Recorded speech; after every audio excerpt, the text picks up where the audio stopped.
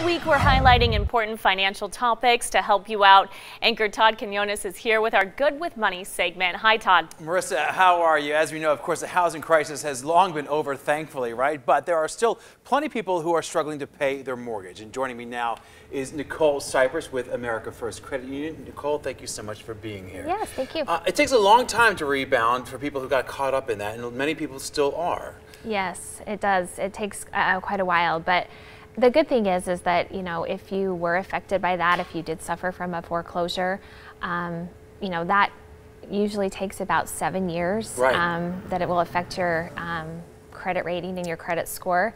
But there is hope. Right. So there is sort of a way out of there. It takes a long time, yes. But there are certain steps that you could do, and if you do it consistently, you can sort of rebuild your credit, which is so important. Yes.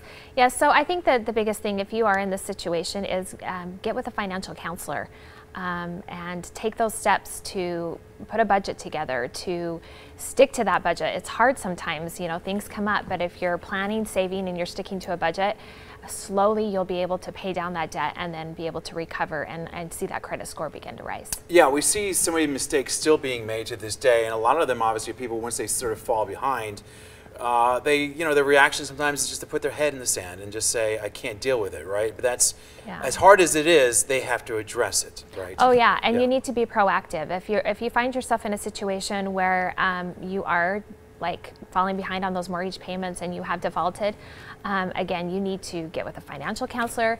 You may need to get with an attorney, depending on the situation and how far you have defaulted.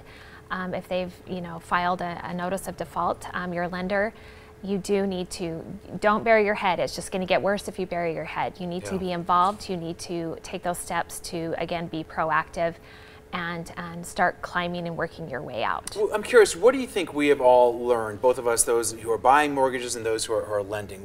Through all of this, what do you think, what's your takeaway from that? I think the biggest thing we learned is that, you know, subprime mortgages, probably not the best idea. Yes, right. And I think a lot of consumers learned that don't go really into debt. Like, be careful about what you're signing for. Right. If you're not able to make those monthly payments, or it's a stretch for you to make those monthly payments, maybe that's not the best thing for you to do at the time. And maybe start saving. If you have a goal to own your own home, start saving. Put a nest egg away so that you can put a down payment on. You can lower those payments by having a substantial down payment before you sign and get a mortgage loan. And we also saw real quick people getting in trouble with the adjustable rates, and, and that's something that's depending on, you know, what you have in the bank. You got to be careful there. You do need to be careful, because depending on what's happening with the economy, that can affect your payment. And so, be very careful about that and be educated. I think the biggest thing is educate yourself and what the options are for you before you jump into something you're not quite sure about. Try and avoid that trouble. Good advice. Nicole Cypress from America First Credit Union. Thank you so much for your time. I appreciate it. All right, Marissa, back to you. Todd, thank you. Our Good with Money segment is sponsored by our 13 Connects partners, Subaru of Las Vegas and America First Credit Union. And again, you can check out ktnv.com/goodwithmoney for many other financial topics that could help you. We'll be right back after the break.